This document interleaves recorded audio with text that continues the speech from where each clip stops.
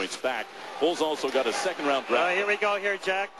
Morrow and it's McMorrow and Gilmour. Now this was set up. The heavyweight champ McMorrow against the young upstart in Gilmour, and they will throw. And they are throwing, and they are receiving as well. Yep, it's all out. They're really going at it. Now, right now, McMorrow has Gilmour's sweater up a bit. Players have to keep them tied down. That's why the sweater did not come up over Gilmour's head. And a fairly spirited battle between two heavyweights. Well, there was a little discussion going on. The two of them were jawing at each other while Mole was getting his skate looked after, and that was a setup. They decided they were going to get at it right off the bat. Well, that happens a lot. Where you get the tough guys, they will have a prearranged situation before the puck is dropped, and after it's dropped, away they go. No harm done. Everything is done with mutual consent.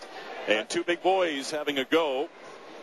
I like the theatrics here, too. The helmets come off. The gloves go off to the side. Here we go. See, there's a little spin of the helmet. You like that spin of the helmet there, Jack? Just kind of unscrew it. Look at those. That's right. And here we go. Now we're going to